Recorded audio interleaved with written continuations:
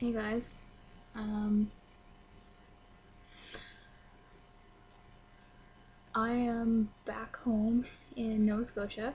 Um, I came here almost 2 weeks ago now. I just got back from Cuba a couple days ago. I went there with my friends and my sister, and it was a great time. Went to 4.5 star resort in Cuba, and met lots of really cool people, but I drank way too much. Um, Actually, it's gonna be a week tomorrow that I get home, and I still feel like I'm recovering. Um, I'm not really used to drinking as excessively as I was when I was there. I mean, we get up and eat breakfast, and by 8 o'clock we were in the pool, and by 9 o'clock we had very large amounts of alcohol in our hands. I mean, you have a swim up bar. It's kind of like you don't even need to move. You just float over, and there's booze, and it's all inclusive, so you don't really have to worry about it. So, yeah, you end up drinking a lot more than you plan on. Um, anyways, all my videos I'm realizing are very random. I don't really have a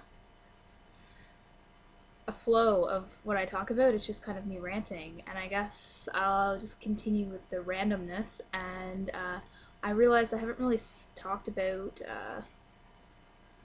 love or heartbreak or anything. And I was just thinking last night when I was in bed, like, I feel like love ultimately changes you as a person, and not always for the best. And I know there's gonna be a lot of people that are gonna disagree with me, but this is just my opinion and the way I feel. I've been altered from love and relationships and girls. Those are crazy, and I love them. I feel like the first time you fall in love, your heart is completely open, and you're willing to give them all of you because it's the first time you feel that intense connection. I mean, besides your parents, it's a completely different kind of love. And you allow yourself to fall a lot quicker than you do, say, 3 or 4 heartbreaks down the road. Um, like my first girlfriend, it was so easy. It was just, I trusted her, I trusted my feelings, I trusted her feelings. I truly believed that we were going to be together forever, and I mean, at 16, 17, 18, that, I mean, the chances of that really being true are very slim. Um, and then, I don't know, I've always been very naive, and everyone kind of knows me that way. I just believe that everyone is good. And I know in the back of my mind that's not true, but I like to think that everyone is good before they give me a reason to believe that they're not. And that has gotten me into some pretty awful situations, um, some pretty awful heartbreak. Um,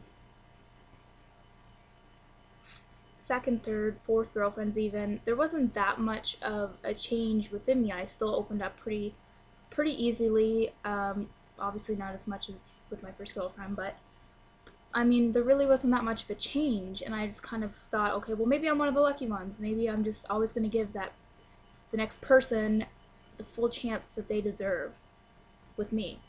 But I've realized in the past year and a half, 2 years, that there actually has been some major changes within me.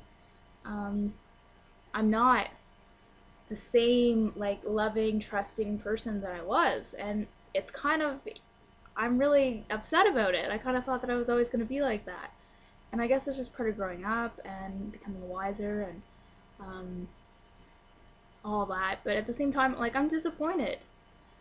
It sucks because I have a really hard time now trusting anyone and opening up, and I find myself, no matter who comes into my life, no matter how amazing they are and how much they genuinely care for me, I have a really hard time believing that and allowing myself to go any further than a certain point with them. And it's so frustrating because it's like a push and pull inside my head. And I'm sure there's going to be other people out there that think like this. It's like all the people in your past who have fucked you over have ultimately fucked you and say the person that you're meant to be with over, because it's just so much effort, so much more work to allow your heart to care. It's just like every single heartbreak is adding bricks to a wall that is building around you and your heart, and then it's just a constant battle between your heart and your mind, and there really shouldn't be that. I mean, it sucks. And I think also it has to do with just not being able to let go of the past. Yeah, you can move on and be over the person, but you don't let go of what they did to you. You don't let go of the relationship or what happened. You forgive, you don't forget. And that's kind of the shitty thing. I don't know, like, I thought that, I don't know, like, last year, like, I went to Labrador or whatever, you guys know that. Ultimately, the whole reason that I did that was because I was going through such an intense heartbreak. And I think, well, that definitely had a major effect on me. Probably the worst out of every single heartbreak that I've had. It just completely, like, broke me in two. And I went in isolation thinking that I'd be able to let go of what she did and what she didn't do and the way things ended. And yes, like, it helped a lot. It helped me grow, and I became more independent because of it. And like, I'm beyond over her, but like the way things ended and everything, I'm having a hard time with that, and it's really like, it's definitely affecting my life and me going further with any sort of relationship. Yeah, I don't know, like, it's, heartbreak is a funny thing. It changes you, because I feel changed. And although my isolation and my trip to Labrador and, you know, doing everything for me, which is what you should do, you need to cut the person off, you need to do your own thing, blah blah blah, and I did all that. I did all the right things, and I got over her, completely over her. But the amount of walls that I have built up right now is honestly insane, and I'm trying my hardest just to, like, knock them down. And I'm just really hoping that I'm able to do that. Usually it's me trying to help others with these videos, but I guess this is kind of me just trying to help myself by talking about it and getting it all out, and maybe someone else can relate and message me or something. I don't know, getting over someone, honestly, that's the easy part. It's getting over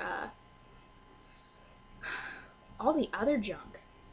It's like knocking down your walls, and it took so many years for this wall to be built up, and now I just feel like it's taking over my entire, like, I don't even feel like I have a heart anymore.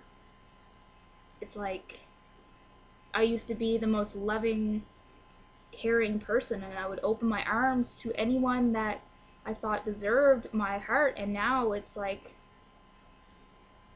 the complete opposite. All I do is push people away.